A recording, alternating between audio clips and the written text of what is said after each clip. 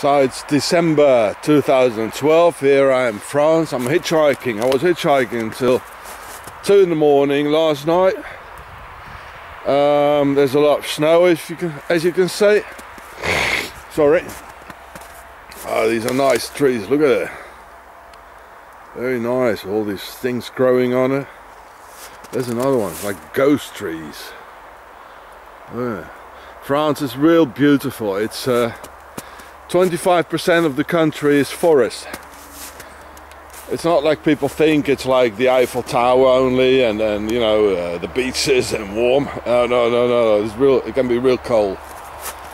So here we're sleeping rough. I'm on my way to hitchhike and see some other YouTubers. And yeah, so the motorway is just behind there. Let's just see that through the there's the motorway, and you can hear the cars. And yeah, well, beautiful country. Well, we have to be rough, you know, if you want to be. It was a bit cold though. So this is the inside. I had a good sleep. And the French people are really great. It's one of the very few peoples in the world where the people is real solidary with the underdog. You know, the people, they're real solidary. They will never call up the police. Even the police are nice, you know. I talked with them for about an hour yesterday.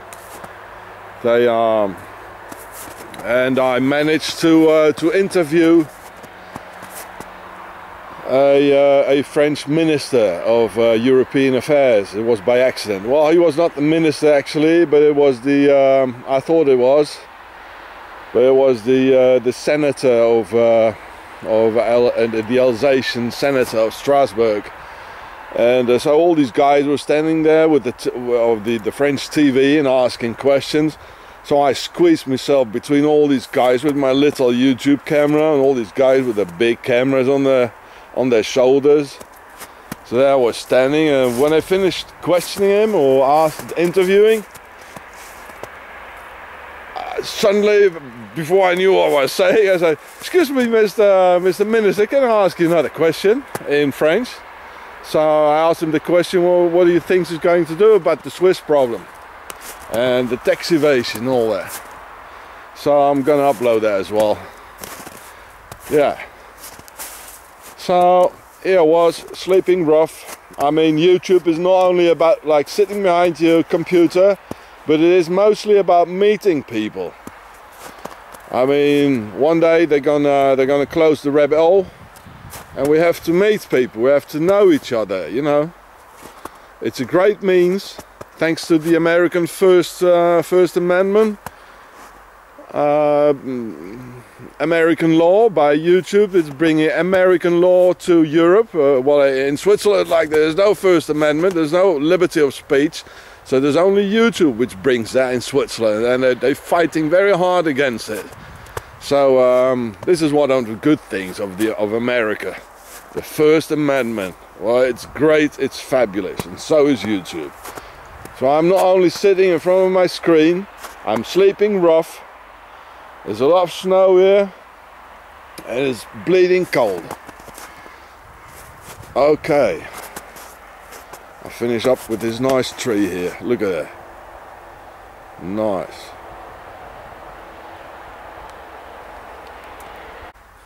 So this is my Bergen, the big one. I think it carries 120 liters. I've got my arches of my tent here outside. I made this especially because I don't want to have this inside with my dust bag, with my sleeping bag. I got the mattress outside because otherwise it gets all wet. The bags are in here, you got my water bottle, and I've got the tent in here. That's magnificent with the Bergen. British Army, it's the best backpack, really. Now I got my tent in here. Otherwise my sleeping bag gets wet in the inside. So all these things you need to put on the outside. So I slept here And it's very important if you do hiking to get the snow away where you're sleeping with a shovel. But I didn't want to take a shovel, it's an extra kilo. So with my hands and feet, because even through the iso mattress, the body warmth makes the snow melt, and it all gets very, very wet. So take away most of it, like this here. Right? Give you some information about do some hiking, so you don't stay all day behind the screen, right? Sipping coffee after coffee. Yeah. Actually, the ladies, like in the middle of the night on the petrol stations, they were real nice. The third last petrol station, they just came like, you want to have a cup of coffee, sir, for free. They're saying like, I don't like injustice and where you're gonna sleep. Like another 3 petrol stations before that, so you can sleep here, no problem. You can sleep here, it's warm. Well, that was really nice. It was really heartwarming. I mean, that's France, that's the French people. They're real solidary, and then they really got good hearts. There might be some idiots around, you know, but even the idiots, they'll leave you alone here. Like if there is like a God's elected people, I think the French come as near as can be. No other people does, you know, to my opinion. So I say, vive la France, vive la révolution. So it was not a good idea, you know, to sleep like inside, even if it's warm, because even if it is nice and you know, you get woken up all the time by just anybody walking past, and there's light. So it's much better to be a bit cold and to have a good crash. Yeah. Okay, that's what I just wanted to add. So I say it again: vive la France, vive la révolution. As Will. Hello. How you doing? Will is a new age traveller from England. Yep. We got stuck in the mud here. Quite severely stuck in the mud. Yeah, this is home. Isn't it lovely? Yeah. A wood stove in it. The dog. Stash. That's me, the tent. Nice farmhouse. New age traveller from England. Yeah. Wow, lovely, isn't it? The stove is made out of Ford Transit. Ford Transit. The wheels of a Ford Transit. 3 wheels. Yeah, 3 wheels and a brake drum.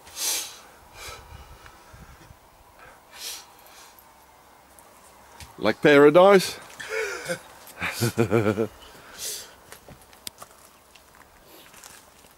Yeah.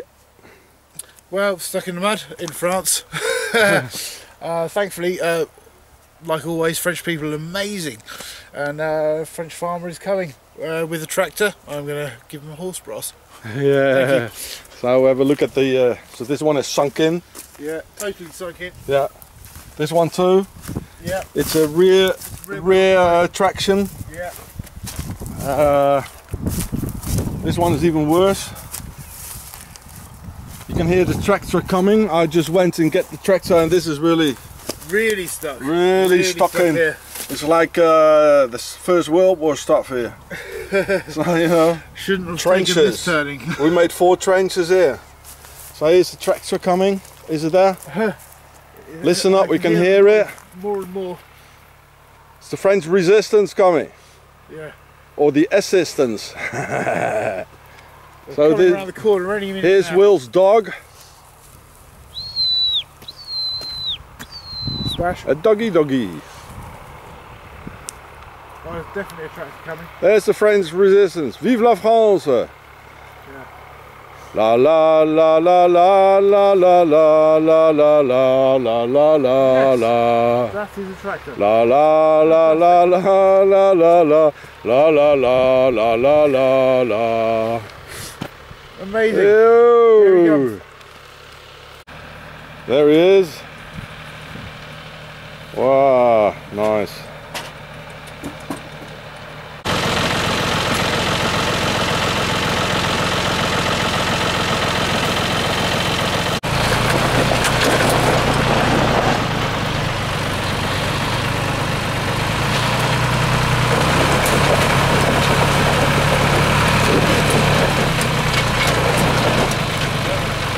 Yeah. Try the engine. Engine.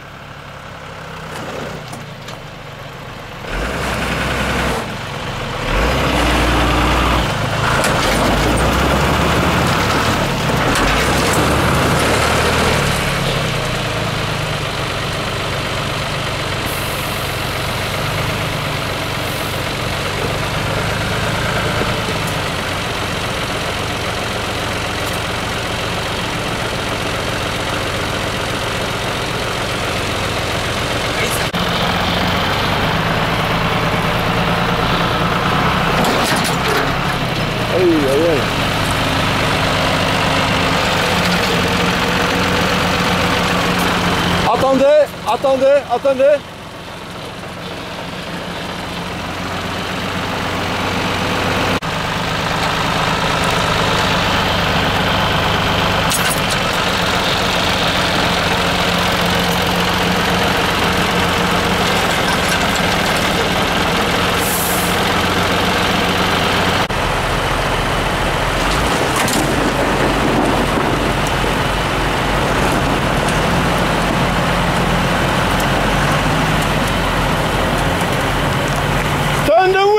Turn the wheel!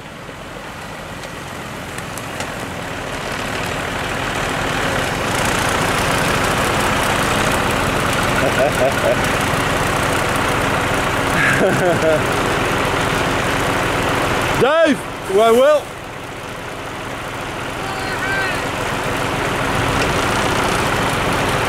Yeah.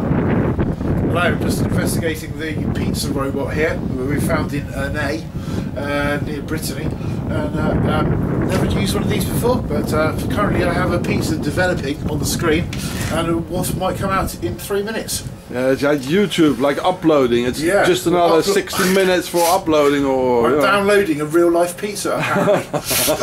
Will it happen? Is this America or? The JPEG looks good. So this is France, yeah? Yeah. So France's pizza robot. All the possibilities. Everything else in France is shut, but the pizza robot is open. Yeah. That's the main thing. It looks like an oven, yeah. Yeah. Okay. You never seen a thing like this before, then? Never. Never seen one. You probably before. Never want to see one again after you ate it. I've seen a risotto machine in Italy. It was also sold beer. Was quite nice. But this is a first for me. Okay. Bye bye. Bye. Vaga trucks. Yeah.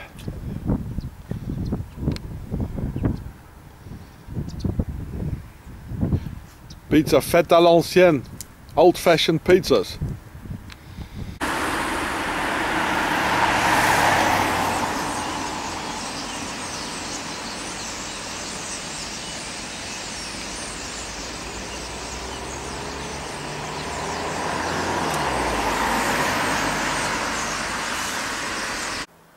So I made it to Brittany in France and met some real solidarity people. And they just said, after only 5 minutes, they said, well, we give you the key, or we open the door to the mayor's office, or the garden here, where you can sleep. So I don't know if you can see it all. I'm here in a sort of middle-aged there's sort of a middle-aged thing here. It's my backpack. So I slept here. There's all middle-aged walls here. That was real nice people. That's France. I love France. Yeah, some very old stuff, old church. It's my tent. That's where I slept. Okay, that's great.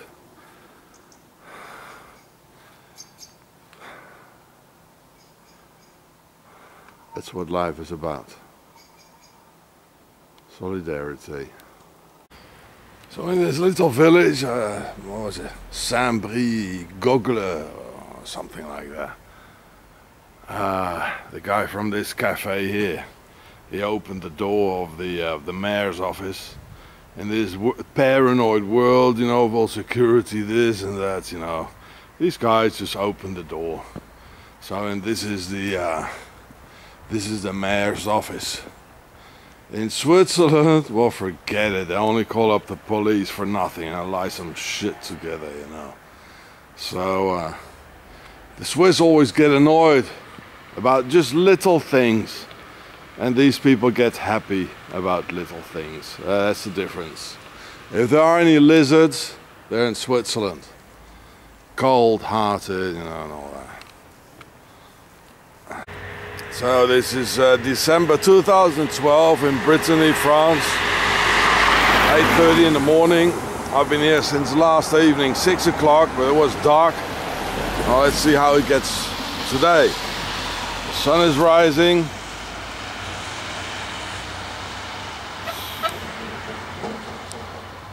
I hope it goes better. So I'm going to Saint-Malo, Mont-Saint-Michel, Omaha Beach. So this is Sword D-Day, Normandy landing. I just got here and just put up my tent here. I don't know where to put it else. It's all beaches here. I don't want to put it in the sand, you know. There's a ship. Whoa. I left the flying trader today, flying trader 1. Probably flew back to England. Great guy. And so this is Sword D-Day landing. Yeah. You can hear the sea. It was kind of cold this morning. There's the sea. Normandy. This is Sword Beach. There's Omaha Beach probably somewhere there. So, it's very cold. A bit windy as well.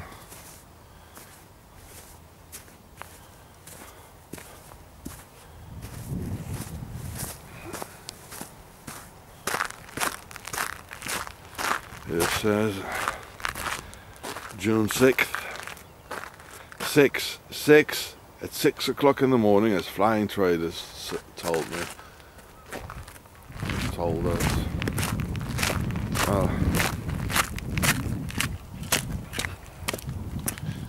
You're all these men, or just die for nothing.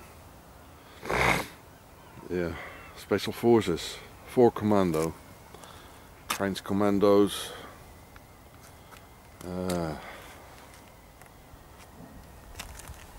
more commandos. Here it says on 666 all these guys died of on 177 guys of 4 commandos. So they're special forces. Yes. Came partly out of this here, and well, that's what I told you. These were the best, the most intelligent, the strongest, the most beautiful, most handsome man, and they have to die first. The other ones who work in the military industrial complex, well, they can stay. They're nice. They are workers. They don't think, you know. So the enemy within, they want to raise a human race of slaves, of the sheeple, or we can also call them the sleeple. Yeah? No, okay. Well, that was my sleeple tent. So don't you trust all those generals and politicians, because these generals, they say, well, you go and attack this and this, and you trust them.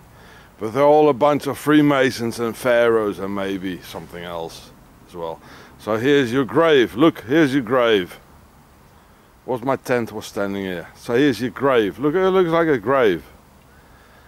So don't you trust the generals. The enemy is not the other soldier in another uniform. I mean, look at it now. Now we're all friends together with the crowds. No. The enemy is the enemy within. The generals, our own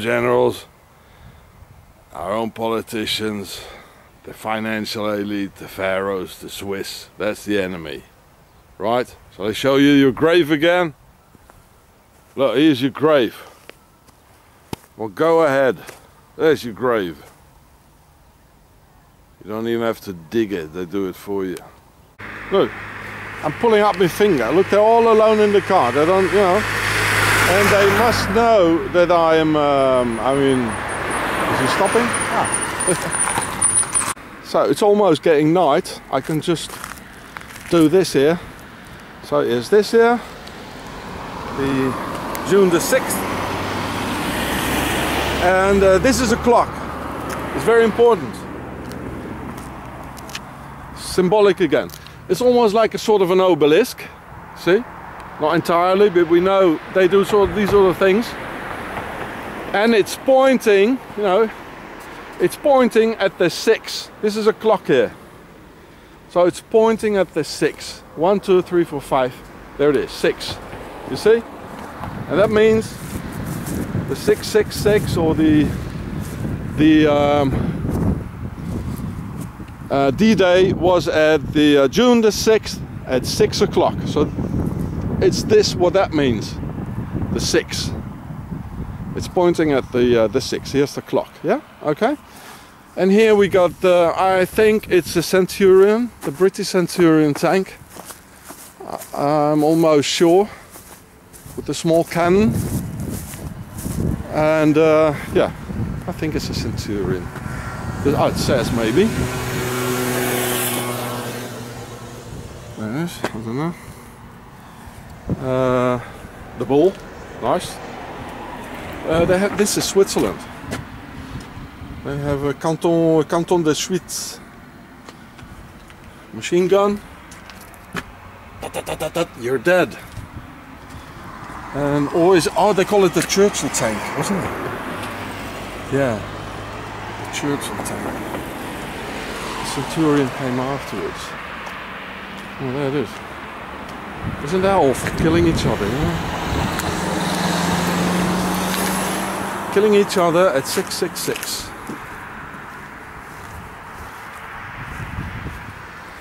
Okay. Well, I suppose the position of the tank, you know, it has something together with the monument. I mean, they do things we have no idea. Yeah. So it's pointing at the 6, right?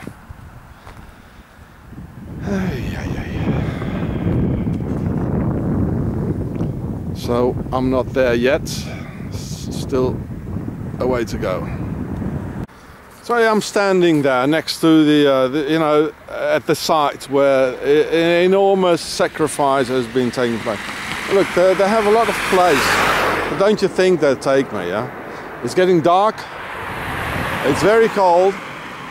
They've got loads of place. Look, it's, you know, they've got lots of places. You know, they don't even smile, nothing, you know. And so the sacrifice, you know, the ultimate sacrifice has been done here. And they don't even take it, you know, with the car. Come on, look at them. Look at them. So why? Sacrifice yourself. Why? I mean, sad, isn't it? Very sad. I mean, if they look at me gear, they know perfectly well I'm going to Omaha Beach. Look at it. That I'm not from here. I mean, they don't even take hitchhiking. So why this enormous sacrifice, you know? Yeah. Well, I mean, there are some good people who take me, otherwise I wouldn't be hitchhiking. But I have to wait for like a couple of hundred cars. Yeah, look, there's another one. Look at them. I got loads of place in the back. Look. Look at them. Oh. You can hear how windy it is on Omaha Beach. And I was sleeping out last night, and it's hard to film. It's wet. I'm sitting in a sort of a bus stop. I don't know where it is. Yeah. trying to find the German cemetery.